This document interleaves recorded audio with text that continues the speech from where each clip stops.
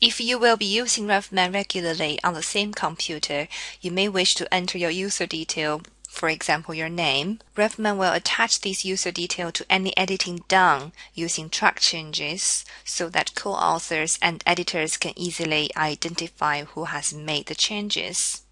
To set up your user detail, go to Tools, Preferences.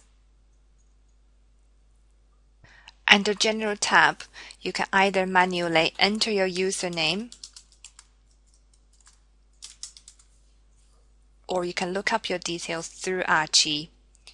Click on Choose and type in your name and surname and click on Search.